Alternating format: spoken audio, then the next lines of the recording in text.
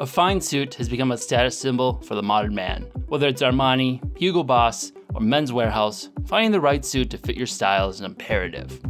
The price of a suit can vary anywhere from a couple hundred to several $1,000s. But what if you skip the brand names and find tailors and just try to make a suit yourself entirely from scratch? Well, that's what I'm going to find out. For my suit, I'm going to try a variety of different materials as well as methods to make them. My plan is hemp pants, cotton shirt, a wool vest, alpaca felt jacket, and a silk tie. First up for my pants, I'll need to find a source of hemp. Because of its relation to marijuana, hemp farming is still restricted in many parts of the US, even though it has no drug-inducing capabilities. One of the few states that allows hemp farming is Colorado, which is where I'm headed to join in on a hemp festival. As a part of their festival, Laughlin Farms invited people from all around the country to participate in the hand harvesting of his hemp. I'm Ryan Laughlin, and I'm a Colorado hemp farmer. This is our second year of growing industrial hemp on a commercial scale. We have 4 acres right over here planted. We just had 2 acres we harvested yesterday, and we're going to harvest the 4 acres today. The first field Ryan was having us help with, he was harvesting the heads to collect the seeds. These seeds would then be used for growing next year's crops. This is 24 years I've been working on being ready for our first hemp harvest. It's happening today. Yeah! After helping collect some of the seeds, I then started collecting the part of the plant I was here for, the stalks. After collecting the stalks, they are submerged in water for several days in a process called water retting. Once retted, the stalks need to be broken up using a hand brake, breaking the hard inner hurd section from the bast fibers, which I'm after. So this is a magnificent machine. It was what known as the hardest job known to man. It's one of the few jobs that they actually paid some slaves to actually do.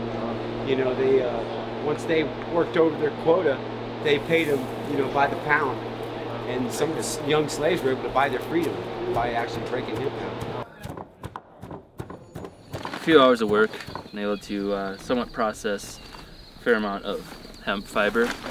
I have no idea how much I really need, so I'm hoping this will be enough. It feels like it weighs a little bit more than a pair of pants. The whole experience is pretty interesting. I didn't really know what to expect, but I got to try a lot of hemp products I never knew existed. Try hemp tea, hemp coffee, hemp beer, hemp burgers, just a bunch of hemp clothing. A lot of advocates here for hemp, just people are just full of knowledge, like all of the different ways it can be used and the medical benefits of it, and how it's a really interesting crop that has a lot of potential in a lot of different areas. Kind of cool to be able to participate in what's the forefront of the legalization of this whole new industry, and to see what this could take off to. And Ryan here is kind of one of the first pioneers, and he's kind of paving the way for this new industry. So it's kind of interesting to see it at this point. But I'm just gonna make some pants. Next, I need to get cotton for my shirt. But since cotton only grows in the south, in a region called the Cotton Belt, it's time to take another trip. This time to the largest cotton growing region in the world, West Texas. Alright, so after an early flight this morning, I'm in West Texas, about 80 miles south of Laux. I have never actually seen cotton field before. So this just looks weird. It's a bunch of little shrubs just growing cotton balls. Before I even arrived, I learned that the timing of the cotton harvest is highly dependent on the weather. A rain several days before I got there threatened to prevent me from being able to pick anything. I feel like I picked a lot more than just this. After collecting my cotton by hand, I was taken over to another field where the farmers were actually machine harvesting. Here, I got to see the amazing speed in which an entire field can be harvested in a day by just a handful of people.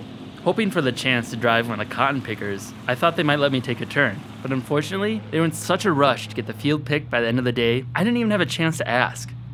The 3 cotton picker machines go row by row, clearing the cotton. Once full, they dump their load into the following bull buggy.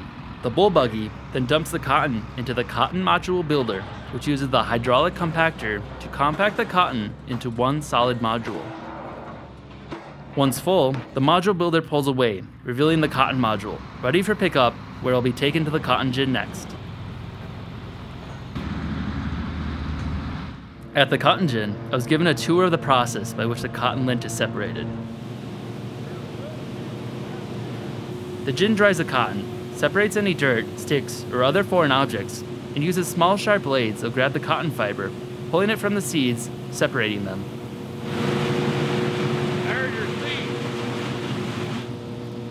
Then the isolated cotton fibers are collected, bundled into bales, and shipped out. Yesterday I was able to see the full-size one in action. Now I have this small-scale one so I can gin just my cotton.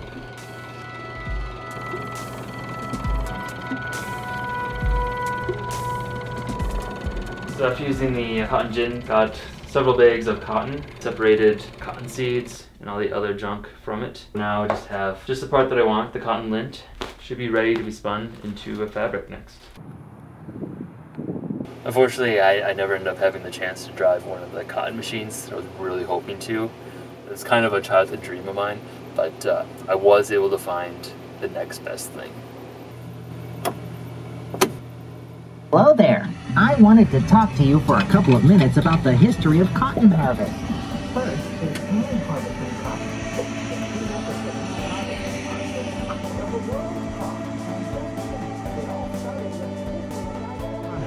Module ready to be dropped. Module ready to... Maybe it was a good thing they didn't let me drive the actual machine. For my sweater, I was able to find a local sheep ranch willing to let me shear one of their sheep.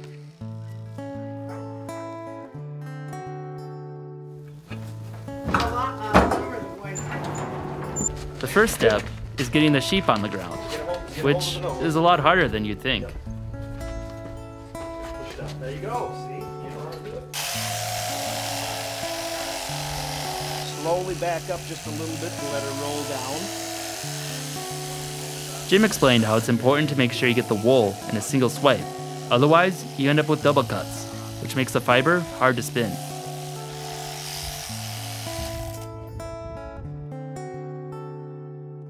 So I sheared a sheep, and you can probably tell which one he is. He's the one with the really lopsided haircut. But I have my wool, and next up is spinning. Spinning is the art of twisting fiber to make string or yarn. By twisting fibers together, many short strands of fiber can be made into a longer, stronger thread. I got some help from Susan Hensel, a local fiber artist. She took me to her basement to show me how to prep my wool for spinning. First, she showed me how to wash the wool to remove the waxy lanolin that covers the sheep's wool. In the sun. Look how fluffy that is now. Oh wow. Yeah, it's a little bit of a difference. Yeah, like a whole lot of difference. After washing, the next step is carding the wool. Now, the wool is ready to be spun. I want you to get a little more twist in your leader here. Here's what you're going to do. The end of your leader, you're going to lay onto your preparation, and then you're going to start drafting forward. So you're going to go pretty slowly.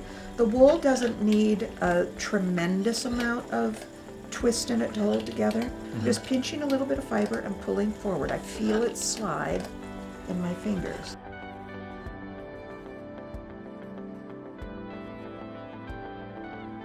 You are spinning, my dear. Huh. Is that lovely or what? After showing me how to spin wool, Susan then showed me how to spin cotton, which presented an extra challenge because of its very short fibers. It needs to be spun very tightly. You need lots and lots of twists per inch.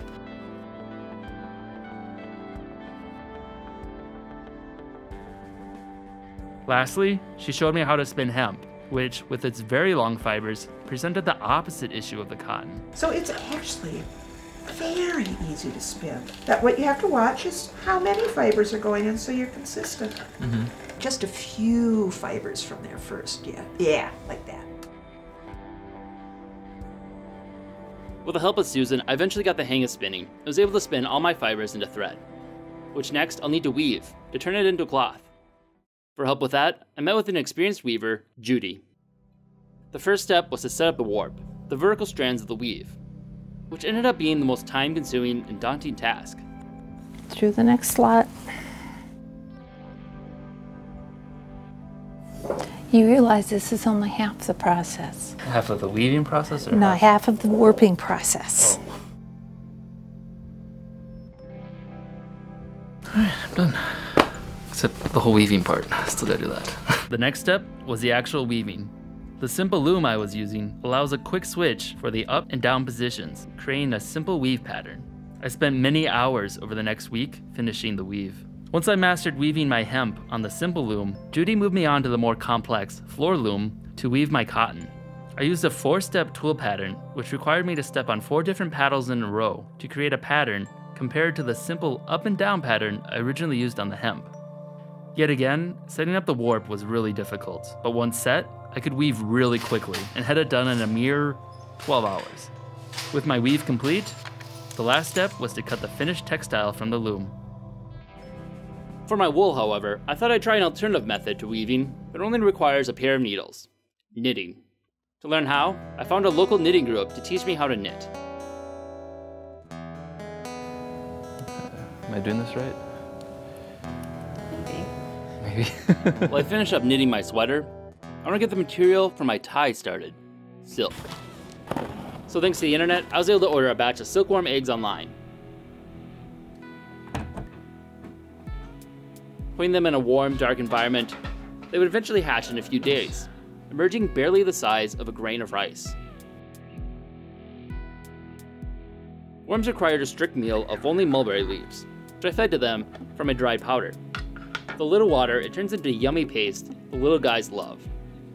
Over the next few weeks, they would get bigger and bigger as I fed them more and more. So it's been about 28 days since my silkworms first hatched. It's about time they should start cocooning. I guess before they start to cocoon, they're gonna give a really messy poop. That's kind of the sign that they're about ready to cocoon. So I'm gonna watch out for that and then start transferring them into toilet paper rolls, and that's gonna be what they cocoon in because they like a dark, isolated spot. So I started out with these very tiny, I could barely even see them, and now they're just growing exponentially, and it's been kind of fun to watch them grow. Just every day check up on them as they double in size each day, and now they're pretty massive compared with how they started out. Well, the silkworms finished maturing, there's still one last fiber I need to collect for the largest part of my suit, the jacket. So I'm off to an alpaca farm.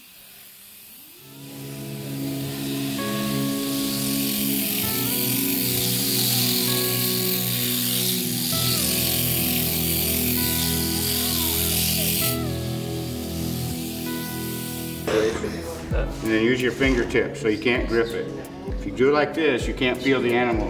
Okay. If you leave it light, it just goes like this. Okay.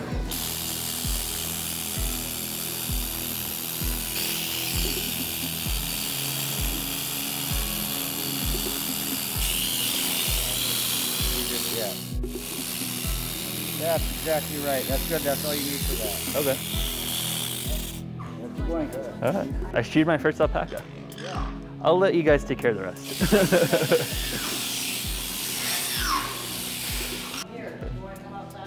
To turn this alpaca fiber into cloth, I tried a method called felting. After combing the hairs into bats, I laid the hair out on bubble wrap, which the hairs wouldn't stick to. Then I sprayed them with a soapy water until they were damp. Sandwiched with another layer of bubble wrap, I rolled them up, and then vigorously rolled them back and forth.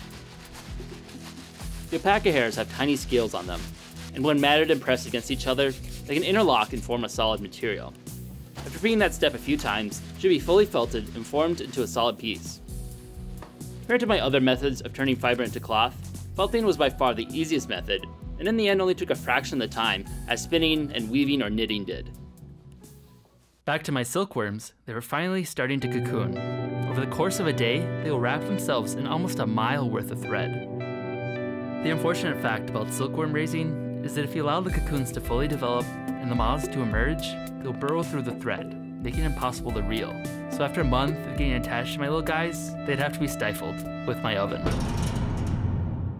However, I did spare a few cocoons, as I was curious to see the last stage of the life cycle, the silk moth. Unfortunately, their fate is not much better. Emerging without even a mouth, all they do is mate, lay eggs, and die after 3 days. Through centuries of domestication, they aren't even capable of flying more than a few feet. Back to my other cocoons, I cleared the outer short fibers from them. Then the cocoons need to be soaked in hot water to release the end of the threads.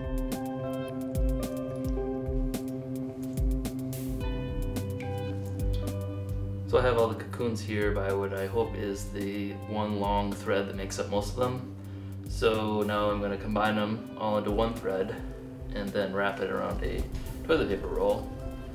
And hopefully they'll just all unravel and I'll have one nice, long, strong strand of silk.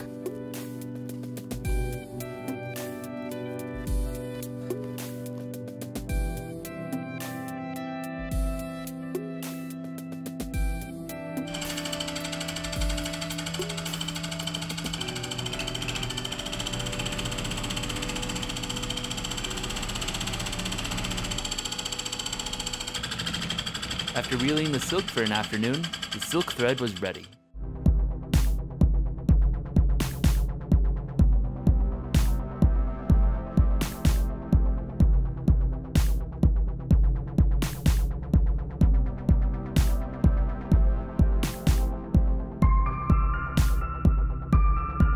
After 10 months of work, I finally have my completed suit. I have to say, I completely underestimate just how difficult making your own clothing actually is. I thought making a sandwich was hard, but this is to a whole other extreme. The level of skills I need to learn and hours to invest. In the end, this suit directly cost me over $1,500 to make. But if I paid myself minimum wage for the nearly 300 hours of work that went into it, this suit is worth almost $4 grand. But I think the quality speaks for itself. It's getting really hot in here.